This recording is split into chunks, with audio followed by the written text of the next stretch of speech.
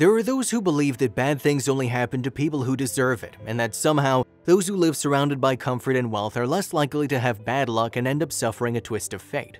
This story is proof that neither were right and that tragedy can shatter anyone's life no matter who they are or where they come from. Grief is a universal sorrow.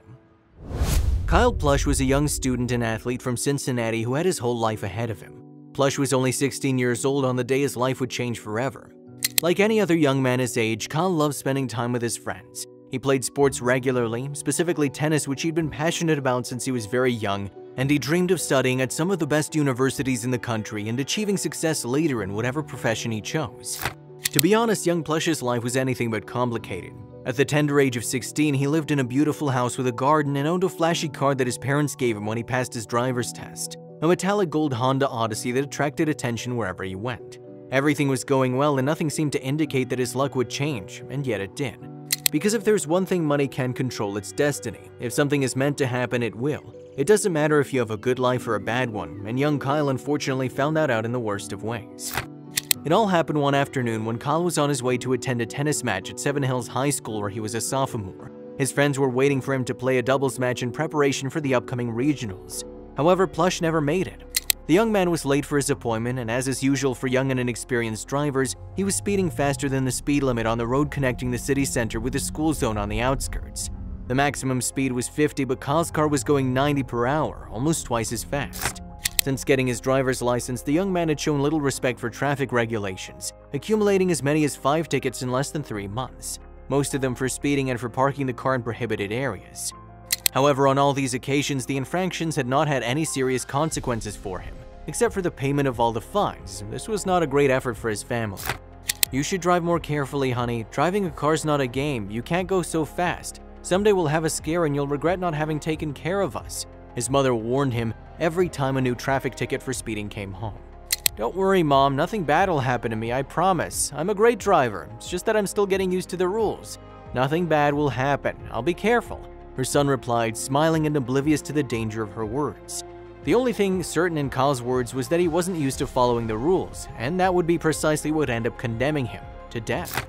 While driving at full speed, Kyle came around a sharp curve. It was a difficult curve for even a skilled driver to control, but at the speed Kyle was going, coupled with his lack of driving experience, it was almost impossible for the young man to avoid the impact.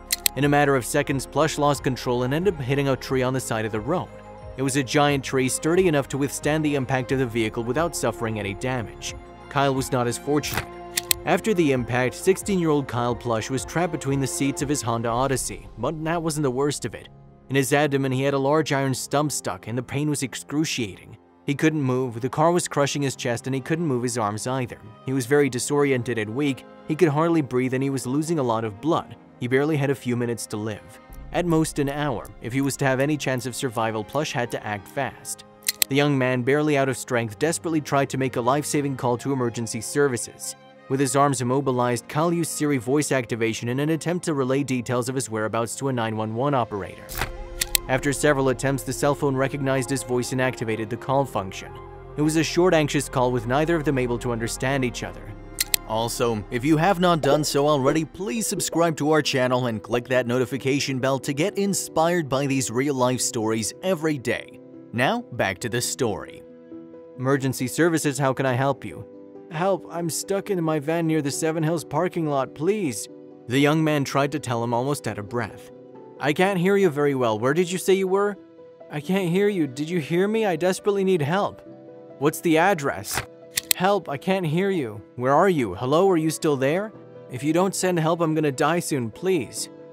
After that, the call was cut off. The sound quality was really bad, possibly because the microphone on Kyle's phone had been damaged by the accident. After losing communication, emergency services contacted the Hamilton County Sheriff's deputy to explain what had just happened.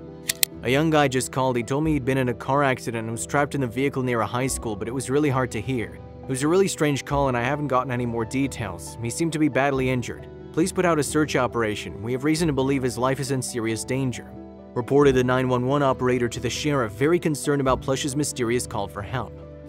After Kyle's first call, a search was organized to try to find him, and while officers began canvassing the area near the high school where he attended.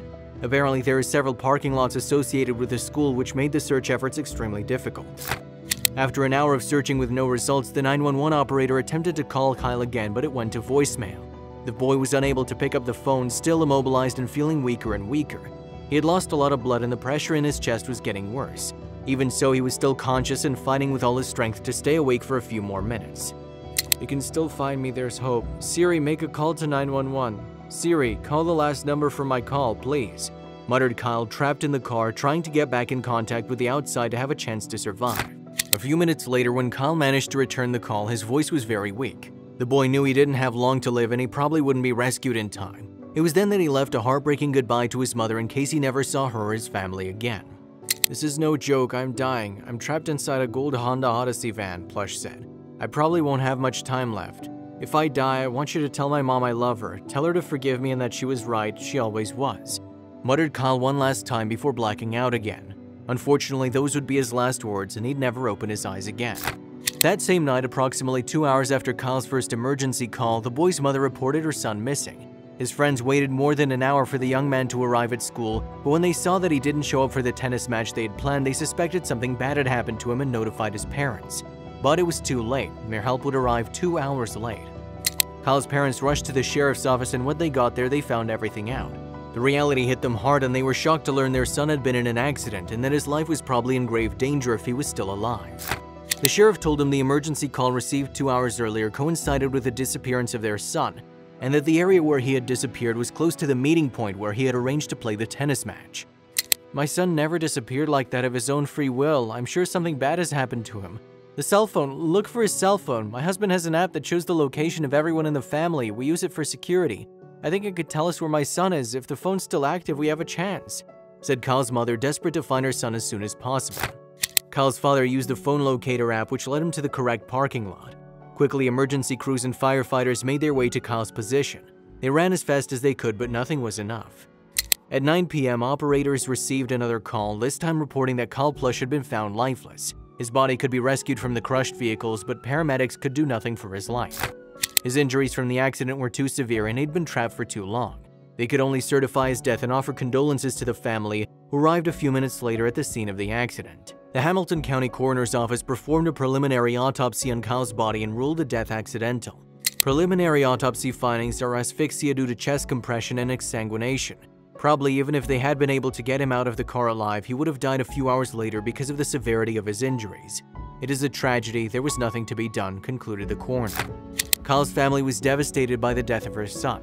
Friends, family, and members of his high school teaching staff came together to say their final goodbyes to the young man. The community's love for the boy was so great that even a few months after his death, they decided to create a small monument in his honor in the school's courtyard, the place where he'd lived so many moments of happiness. In this way, anyone who wanted to remember him and honor his memory could visit him and leave flowers.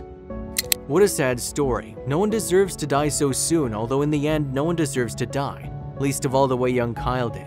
His family will forever mourn his loss, a goodbye that could have been avoided if he'd chosen to play by the rules.